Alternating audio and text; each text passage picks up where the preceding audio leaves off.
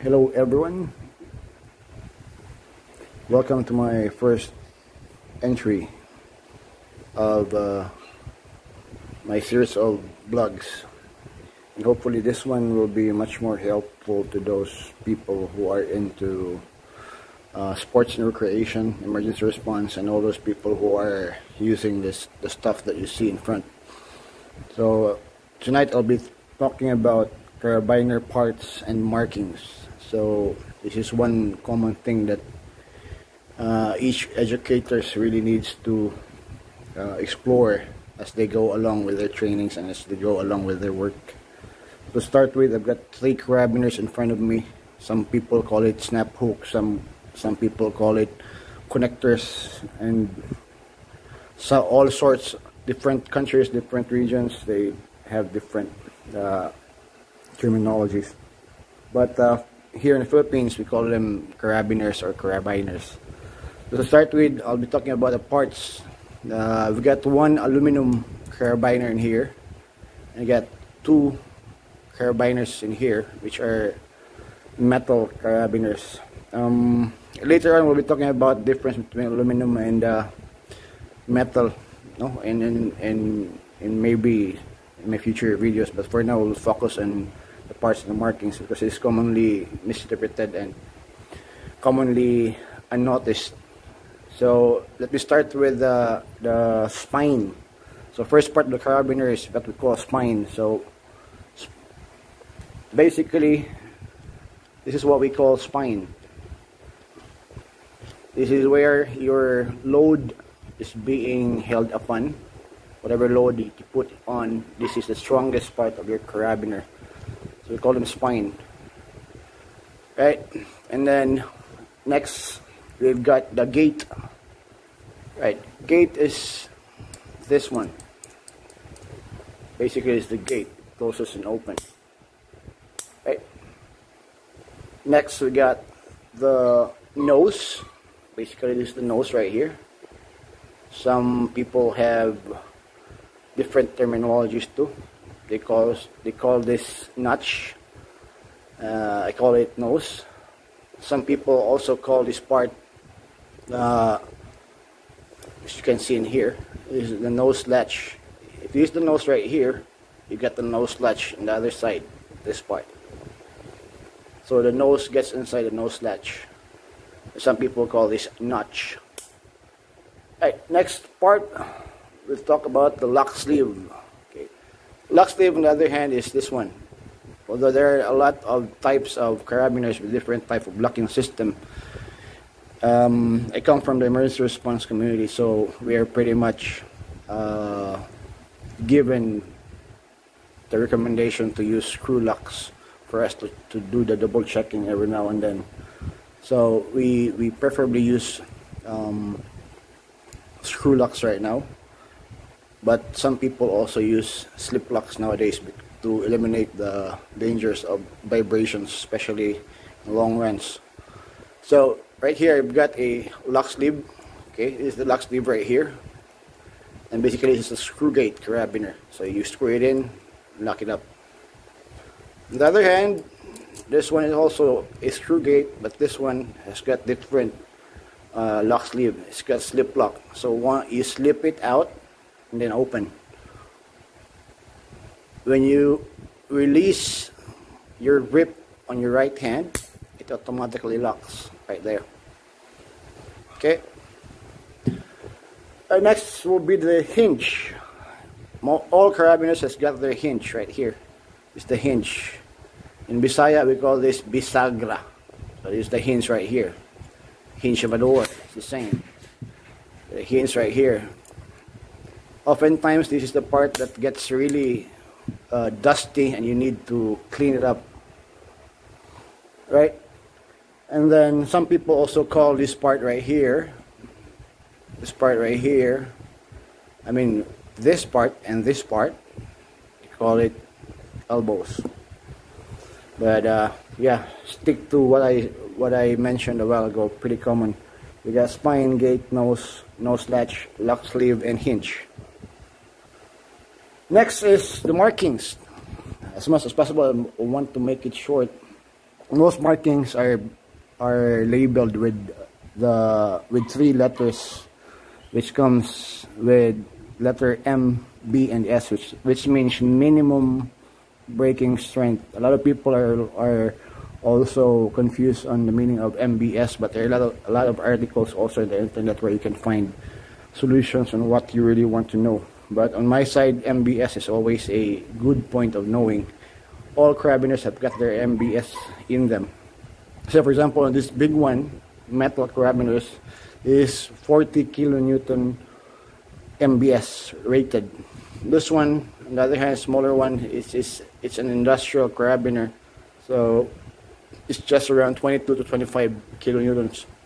On this side is very used recreational, so you've got maximum strength embedded in the markings right here, which is right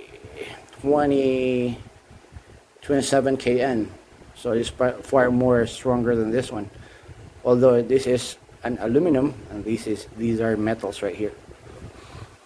Getting the MBS, it will also give you an idea on how would you get into the safe working load, or the weight of the load where you can safely apply on each carabiner.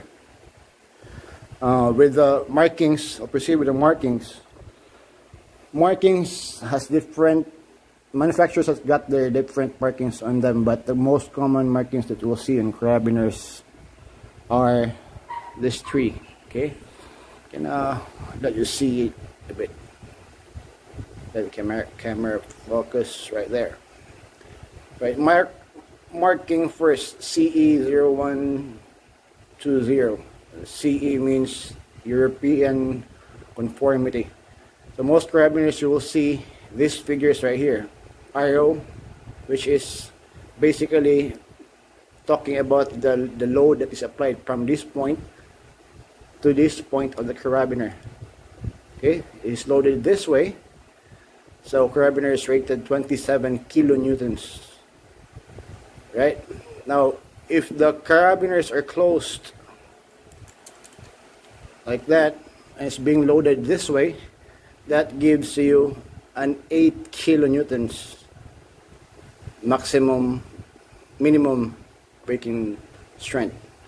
When the gates are opened like this, the carabiner is being tested and pulled this way with a minimum braking strength of 7 kilonewton.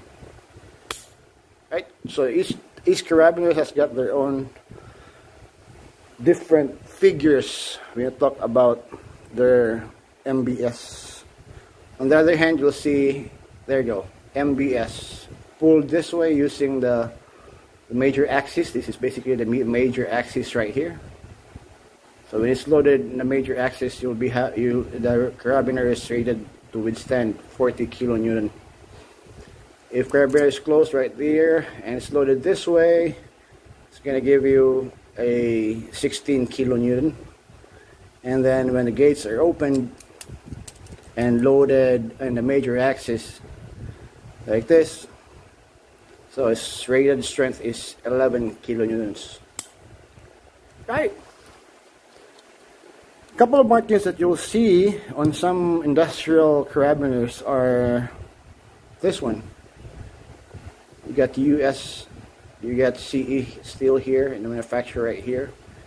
You got EN, which also specifies the conformity in the European standards, 362 20004B.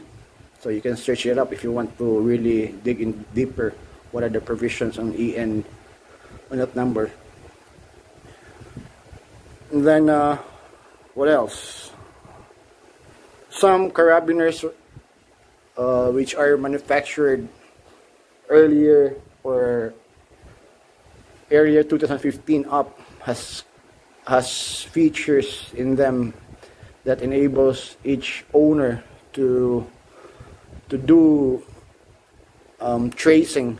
So they specifically embedded an electronically etched markings. Some I know for a fact that there's a manufacturer in Europe that that uses a distinct QR codes on each product that they have. So this is a very informative way of understanding how your hardwares or your carabiners work and how it's being marked. Some carabiners are also, or some brands are also conforming with other countries, especially in Asia.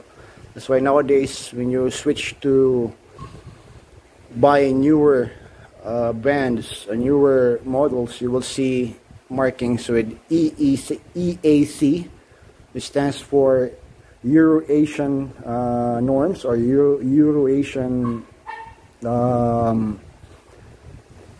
conformity.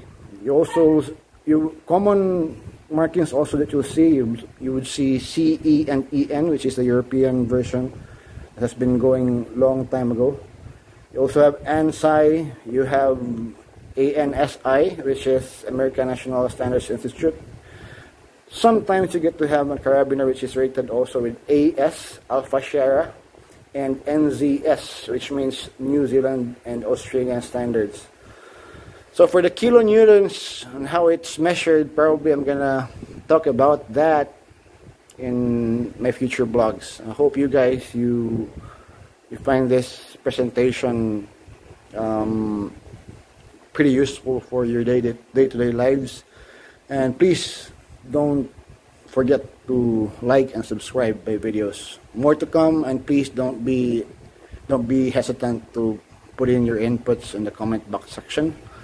Let us know what you want to talk about, or probably we can share about. Until then, see you around. Bye.